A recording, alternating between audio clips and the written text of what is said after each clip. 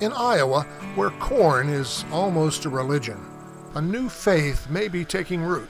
This is algae growing out of solution. It looks just like a cornfield.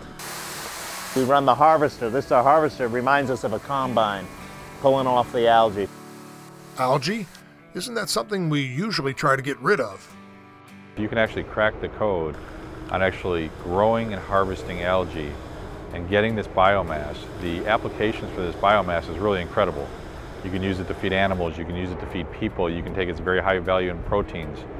You can use it to fuel your cars, you can get the oil out of that. So when you look at algae, that's why so much interest is in it, because it has such a wide application in so many different sources. In addition to its biofuel possibilities, algae is already being used in all kinds of ways you might not be aware of. Food products, baby formula, or nutritional supplements like spirulina. Algae contains the all-important nutrient omega-3 fatty acids. It's all about omega-3s, and the world is short omega-3s. They're long omega-6s and omega-7s, but they're short omega-3s, and algae may have the best ability to solve the shortage of omega-3s in the world at the highest quantity. Quantity, that's what they're trying to tackle here in Shenandoah, Iowa.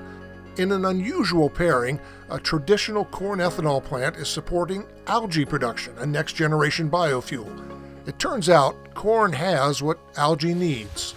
A third of the kernel is starch being converted into fuel, a third of the kernel is fiber being converted into animal feed, and there's a third left. And all that is being converted into CO2 in the atmosphere.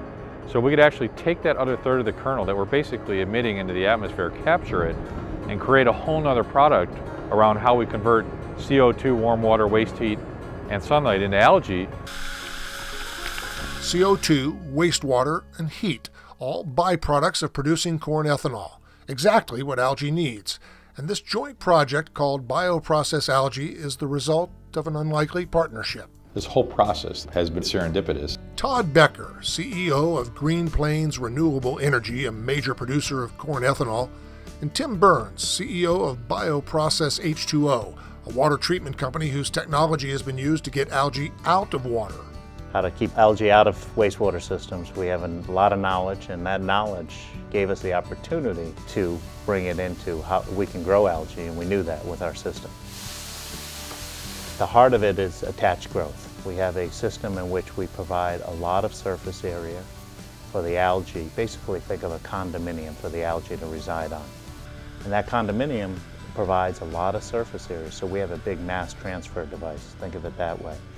So on a typical open pond system, which algae is traditionally grown on, we would be about 40 times the surface area of a system. So it gives us a lot of opportunity to be more cost effective. Let's say an acre of land. An acre of land that produces corn today in the United States produces 7 tons per acre. Our goal in these reactors is to get 15 to 40 tons per acre of product. And instead of a once-a-year harvest, algae is harvested several times a week. The idea of getting gas and oil from algae is really not new. In fact, it's millions of years old. All our oil today is ancient algae deposits, compaction of hundreds of millions of years of riverbeds and compaction of algae already. What we're trying to do is accelerate with the process and to what Mother Nature has done so effectively and start to industrialize it and produce by our process. The stumbling block is cost. But recent breakthroughs promise to reduce that cost. At the Pacific Northwest National Laboratory, researchers have developed a technology that uses extreme pressure and high temperatures to accomplish in minutes what nature has done over millions of years: convert algae into oil. Still, to be cost-effective, algae needs to be grown in high volume, and co-locating algae production with a corn ethanol plant might point the way. You basically can use free inputs, the sunlight, wastewater, warm water, heat, and CO2, and there's a lot of all of that available. And so if you actually combine all that, you can actually take something that is really free and you're going to create something with a lot of value. And in the process, they just might be teaching the rest of the world a new way to look at that greenhouse gas, CO2. Instead of a pollutant, it could become a product. If you think about the ability to utilize greenhouse gases and CO2, Algae, in my opinion, is the only profitable use of CO2 currently on the market. So if you're able to profitably use that CO2 portion, that's going to give you opportunity to mitigate the rest of the CO2 emission.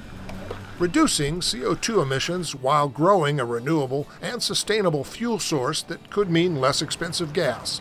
That is the promise of algae. It may be a while before algae dethrones corn in this part of the world, but as this remarkable experiment is demonstrating, there's no reason they can't get along.